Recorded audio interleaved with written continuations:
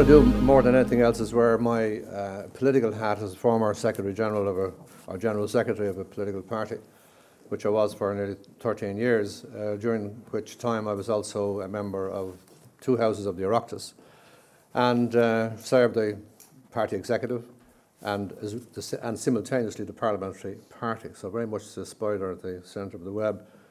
And because this is a political problem, as you've heard, and I completely agree with it. This is not a banking problem.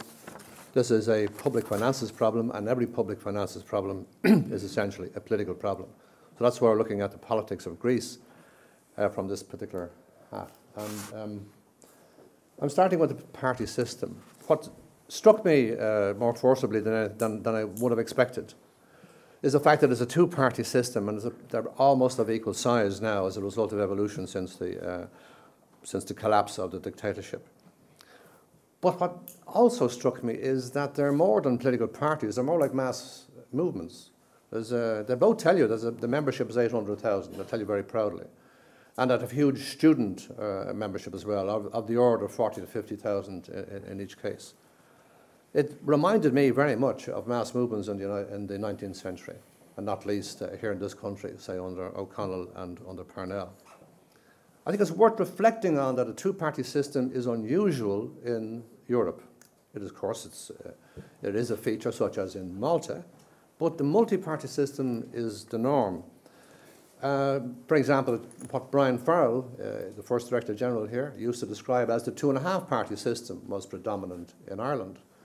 That half-party makes all the difference, such as in the Federal Republic in Germany, until quite recently, the role of the Liberal Party is the half-party.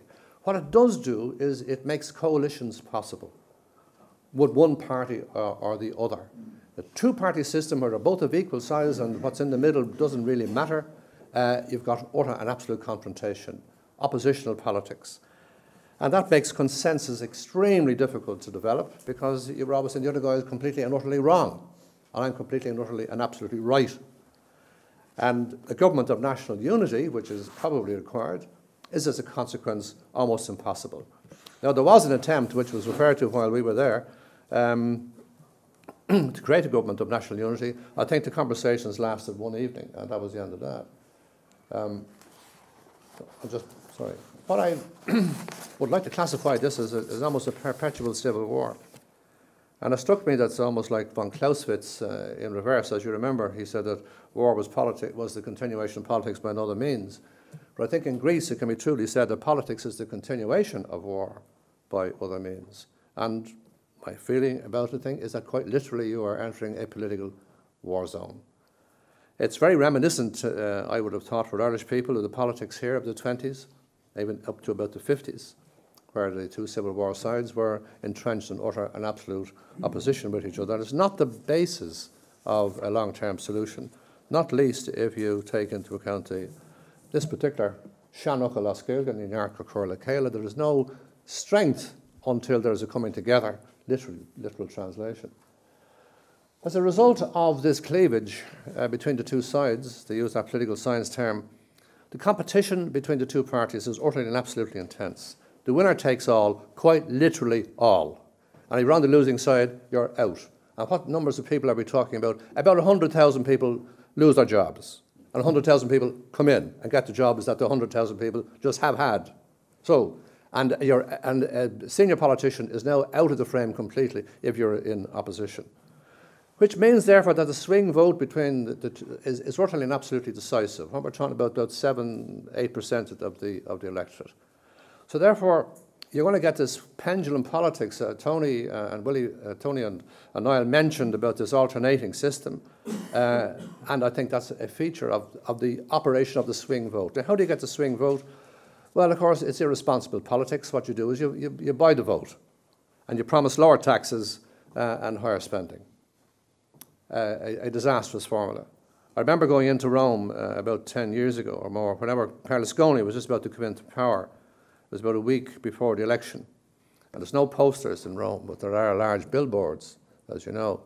And everywhere you went on the way in, I must have 1,000 of these billboards, everywhere. Berlusconi's face and the campaign slogan, Meno tassi per tutti, less taxes for everybody. You can't lose on that.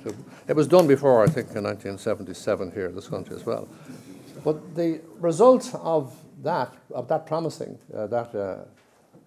lower taxes and higher spending is, of course, that you get unsustainable debt. Sorry, we're out of sequence here at the moment. Anyway, look, what you get is, the point is, you get unsustainable public deficits. As Tony said, those were masked by EU transfers, plus artificially high growth as a function of being inside the economy. And the result of all that, you've got a real problem. Now, the two parties, as has been said, but it's worthwhile just again emphasizing very briefly, are coalitions. They're not actually parties. That's the other point I would want to make. When you get a party that has a 45% vote, it really is internally is a coalition. But they're big coalitions. New Democracy coming out of the monarchist and conservative tradition, and PASOK out of the Republican and radical tradition. Now, let's not go too far about these titles. There's a lot more to it than that, but these are the broad labels that would actually fit. And both fairly recently formed, and that's the point, that they are relatively new as parties, but they're mass movements. And they are also dynastic in the sense that Papandreou is the son of a prime minister who was the son of a prime minister. And Karamanlis was the son of a prime minister. And the current finance minister comes out of this famous family whose name we'll see all over the place because the Athens airport is called after that family. And it is strongly factional. This is the point about a big party. It's a nightmare for a general secretary, I can tell you. We were a small party and we had our factions. But because it's so new and because it's this big, broad coalition, it is actually weakly organized as a party. This is not something that you can wheel around. The party leadership can wheel it around 180 degrees just like that overnight. The dream of all party apparatchiks, of course. You cannot do that. And both parties, interestingly, recognize that they need party reform. In addition to all the reform agenda that Niall talked about, that the political parties recognize that they need their own specific reform program, which is to decouple the party from personal dynasties. The question is, you know, will the parties survive after Papandreou and the disappearance of the Karamanlis faction? I don't think that you can underestimate the influence of history. It's been mentioned before, and I make no apology for repeating it. I think Greece has had a very unfortunate and unlucky history. Centuries of occupation under the Ottomans. I mean century, back to a millennium, almost. Then interference from everybody from 1830 by Britain, by France, of course, as always the case, by Germany, and naturally, given the region, Russia. It is the product, what Greece is today, originally was conceived by these four great powers, and they bear a lot of responsibility for some of the inherent problems that Greece suffers from even to today. There has been the mention of the defeat by Turkey just after the First World War, but what has to be emphasized is the huge social dislocation that this caused, the movement of 1.5 million refugees into Greece. And the legacy that leaves inside the Greek DNA is profoundly strong, and it explains why it is that they have a defence budget that's way beyond their capacity to finance a 4% of GDP, where the average inside the EU is 2% or even much lower. There has been mention as well as with the terrible civil war and the German occupation and the fact that there were 500,000 deaths in that period. That's quite recent. And also the fact that there was famine. It's important to know recall that people died on the streets of Athens from famine in my lifetime. So these things have gone very deep into the DNA, just to make the point. And then you had this military dictatorship, which was an appalling one. When I first met George Papandreou's father, then later the Prime Minister, Andreas Papandreou, with whom I worked, he was in exile, living in Europe, elsewhere, in exile, and trying to drum up support for Greek democracy, and not always very successfully. So it has left a legacy of hatred. You could argue that modern Greece has really only been born in 1980. Now, that's an interesting proposition. It's worthwhile thinking about. I certainly believe this to be the case. As a society, I think there's very strong arguments that it's a pre-industrial society. We 3 and 4 didn't always agree with this. I also called it a pre-modern state. My colleagues didn't argued with me strongly about this one, but I believe it to be the case. And of course, it has no parliamentary traditions, which has been mentioned, and it has also got other problems, such as weak state institutions. Those features have been addressed before. They affect the political culture. Clientelism is always an index of poverty on the one hand, but it's something more. It's an index that you're not a citizen. This is the Ottoman tradition. You're not a citizen. When you go before the public service, you're a client, looking for a favour from the civil servant on the other side. And you frequently have got to grease his palm to do so, or her palm. So you've also got patronage in such a culture on a massive scale, as been mentioned. And also, a thing that Greeks will constantly refer to themselves is widespread corruption that goes through all levels of the system, including up to the very top. And at the moment, one of the boiling points with a lot of people is one particular individual who people believe was the recipient of very large sums of money, when we're talking about tens of millions. Tax evasion has been referred to as a way of life. And one of the great reforms that's got to be brought in is to put in a tax collection system that functions. The interesting thing, the current government is actually putting in a system which prevents the tax collectors from meeting the public face-to-face. Why? Because a deal is done in a face-to-face collection. It's like that parable of the gospel. Sit down quickly and write. How much do you owe me? 100. Sit down quickly and write 10. You remember that parable? And then, of course, if you don't do the deal with the tax collector, you appeal and you go to the court. Now you do a deal with the judge. And I'm not inventing this. This is, unfortunately, the way it is. The bloated public service has been referred to. Yeah, and all the difficulties that Niall has mentioned, and this factionalism. These were other things that would strike you very strongly. Of course, Greek culture has a very strong streak of individualism, and why not? But the history that it does have. But it means also that there's weak communal identity, and there is a weak civil society. In fact, there's practically a non-existent civil society. This was an unexpected feature, was the insistence of a lot of people whom we met who said, really, well, you know, what is it to be Greek? And I mean, do we have this nationality apart from the football team? And maybe some basketball. The language, sure, and a certain history, but the sense of identity that we Irish would have, I would think, as being Irish and as belonging to a national community, do not seem to be at least at the same level.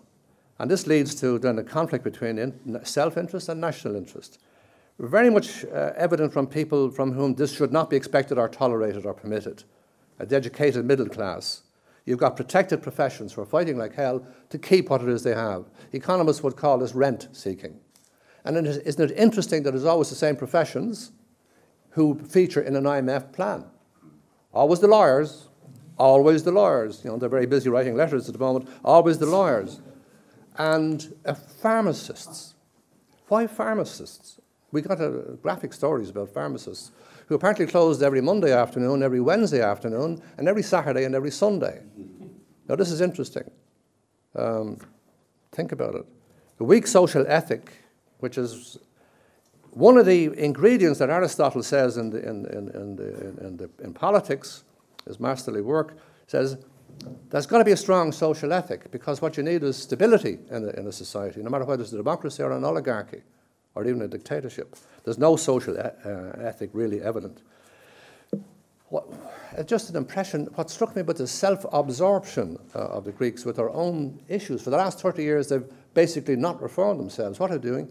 Fighting in this perpetual civil war that I mentioned. And who came back to me was Churchill, and Churchill's reference to Fermanagh and the dreary steeples of Fermanagh. That when the rest of Europe would have sorted out its problems, who would be fighting still? Our good friends in Northern Ireland, absorbed with each other with these historic conflicts. Very chairman, has to say. It's okay. And finish off, I just put up a couple of questions here, which you can think about. The social contract really has broken down now in Greece? That's why there's people out on the streets. That's why there's a loss of legitimacy, there's public anger and there's street violence. The question is, does Greece have the capacity to do two things or three things?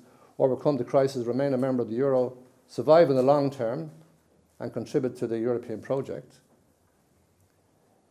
These are difficulties that have to be overcome. As Niall has mentioned, a huge reform agenda, a strong political leadership that is isolated, and also the state capacity to deliver. There is no sense of responsibility for the crisis. Nobody created this, and nobody is responsible for it. And nobody really has an agreed framework of analysis. And most of those who should be helping are in opposition. The second last bullet point was repeated to us repeatedly. There's no ownership of the solution. There's no buy-in. And if that is not the case, then you've got real problems. The political leadership is operating off a terribly narrow base, both within its own party and within the Parliament and within the public. It's open to ambush. It's certainly open to an ambush internally in the parliamentary party. The last vote, they lost yet another MP, the 5 to go, and we're all in deep trouble. We're in a red zone. There's doubts over the government's ability to run the full term. That's been constantly said to us. And there's a feeling of insecurity in the future and a lot riding on Papandreou. Say about the public service, Niall has dealt with this at great length.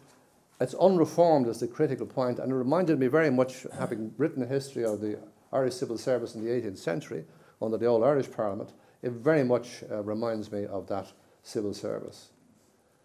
The consequences, which the OECD made the point that there's no neutral civil service, there's no neutral state, as it were, in the top of which it doesn't have the capacity to act effectively anyway. So if you're going to reform, it brings me back to Juvenal. You remember Juvenal is the great Roman satirist, also very cruel and witty with his wit, but he asked the famous question, who will guard the guardians? Which sometimes is wrongly translated as who will judge the judges. The problem is, who's going to reform the reformers? Where are you going to start? And there's no skills, as Niall mentioned, to reform the civil service. And the fundamental, I think, task is to reform the culture. I think they're the ingredients that we need. I agree completely and utterly and absolutely with Tony and Niall about the EU-style Marshall Plan. The economy Tony has dealt with and Niall has dealt with is not the engine. And does it have the capacity to contribute to the overall policy? I'll finish on this. Yes, the cosmopolitan elite. It does have an institutional framework. It does have a cadre of administrators who can do it. And its intelligentsia, which is an important point, is amongst the best in the world. Look, we've all known this was a problem. 30 years ago, as Tony has said, nothing to do with it. Nothing was done about it. But is the failure of Greece going to lead to a failure of the euro? And does the failure of the euro lead to the failure of the EU? In which case, we should try and save it. Ireland is a possible temple, but forget it. The political challenges are this. The first two quotations come from a dear friend of mine who entertained us to dinner, George Stavropoulos. You don't mind me quoting him. He said, we cannot do this on our own. We must be made to do it. Please don't let up the pressure. No, this is from a man who's my own age and has seen it all happening and who's now passionately angry, not least about his children's prospects and grandchildren. So it's political will and state capacity, and the question is how do we sustain the first and build the second? Maybe we need formal political criteria for Euro membership, a point coming out of Tony's paper. At the moment, we've got intrusive interference now in the internal affairs of one member state, and that is Italy. So is this going to be the norm? And if it is, who's going to act? Is it other member states, the Council, the Commission, the Parliament? What do we do if we intrusive interference and it still doesn't, the state doesn't match up? It's a failed political entity, if I may borrow a phrase. Do we need political equivalence of the Maastricht Treaty? The economic criteria. Is the EU heading for a directoire? Every time I see Merkel, Chancellor Merkel, and President Sarkozy going in together, holding hands and coming, I see what Gareth Fitzgerald was always afraid of ultimately, and that was an EU directoire. I think is now a reality. So, finish. Greece can't do it on its own. It's a pre-modern society. I think saving Greece is worthwhile. It's an act of solidarity apart from anything else.